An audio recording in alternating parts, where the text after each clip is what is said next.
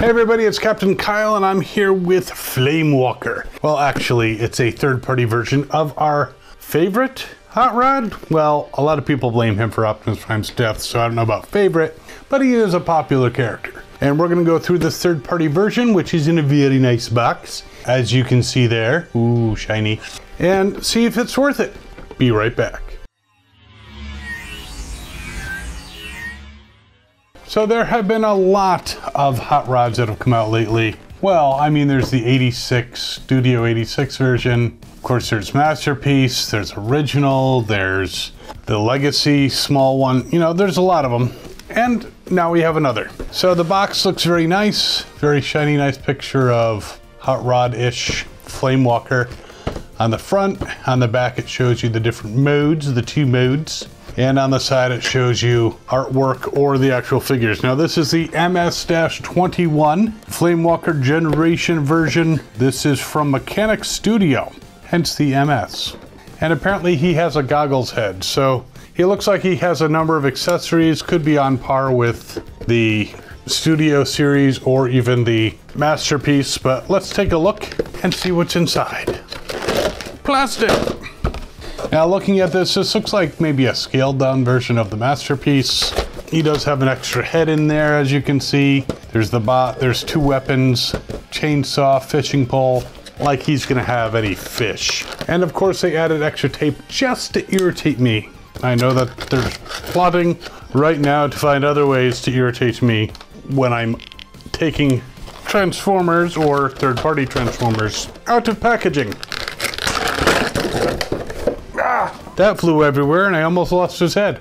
All right, so we've got the plastic prison taken care of. We have these nice instructions that show us everything we need to know.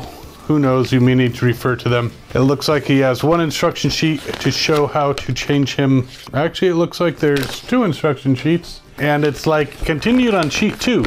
So lots of instructions. I don't know if we'll need them. We'll put them over here, go from there. But let's take a look at this guy.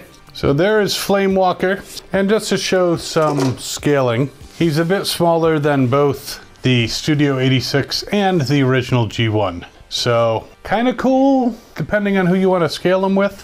He comes with two guns, and he is somewhat posable, it looks like. You can bend him at the elbow, you can do a full Jean-Claude Van Damme, you can turn his head. His arms bend at the elbow, and they actually swivel out to the sides. You can also maneuver him at the shoulder so he can point his gun straight. He does twist at the waist, so he's got a good amount of posability. The feet move a little bit to help with posing, so you can balance him into something looking a little bit more dynamic.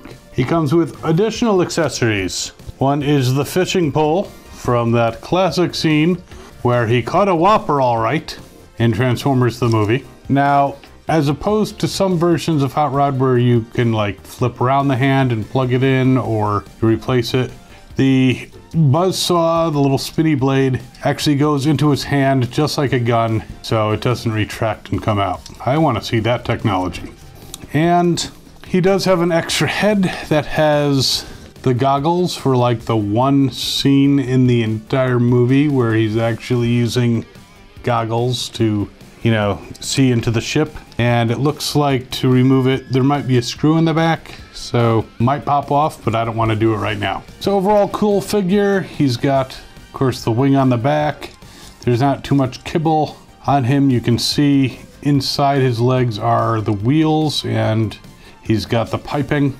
And of course, he's got the pipes on the arms so that he can use those as additional blasters, as seen in the movie. So overall, a very posable, cool figure. Again, a bit smaller than other versions, though not quite as small as Core Class. Let's check out vehicle mode and see if these 4 pages of instructions can help me get him into it. So there he is in vehicle mode. I have to say the transformation was actually a bit surprising. Some of the things that I expected to happen did not happen. And I can definitely say this is not a smaller version of the Masterpiece. It's not a smaller version of any of the other versions of Hot Rod that are out there. It's obviously smaller compared to the G1 and pretty much except for the core class, any other version of Hot Rod. You know, any of the basic core Hot Rods, you know, would be a little smaller than this, but it's still a very cool vehicle.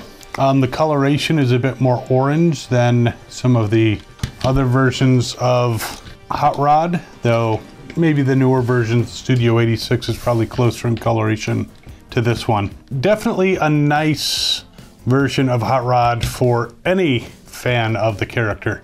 And it seems to have even more of like a race car type shape, this kind of pointed nose.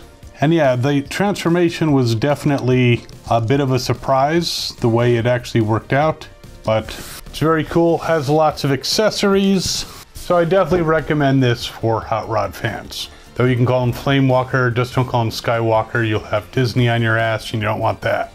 So this guy ranges from 30 to 40 bucks. Shipping could be anywhere from a couple bucks to 5 or 6. It was through AliExpress, so it did take a little while to get here. But overall, a cool figure. I will put a link in the description to AliExpress and eBay if you'd like to get this guy. Again, if you have a stack of Hot Rods, such as all the ones that I have, adding him to it would definitely be enhancing your collection. Though I do have to wonder, because a lot of these third-party companies make smaller versions. I mean, I have seen some oversized stuff, but overall the majority seems to be smaller versions, so I would love to see some larger versions of stuff. That would be nice. But there you have it, Flame Walker. While you're deciding if you want to also walk in flames, there's other videos over here. Subscribe button down there. You can hit that notification bell. You can like this video. You can even give us a super thanks now, apparently, so that would be appreciated. And of course, comment. We love those. We'll see you next time. As always, have fun and good hunting.